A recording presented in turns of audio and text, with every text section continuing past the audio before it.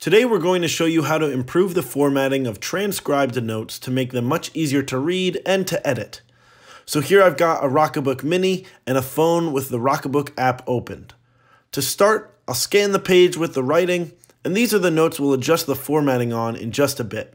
Once it's scanned, I'll choose to send it to my Google Drive.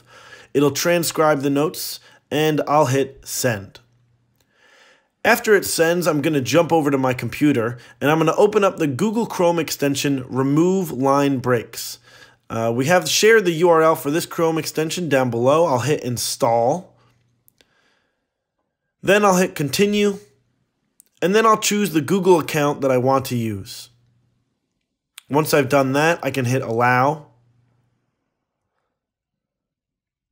Finally, I'll hit done.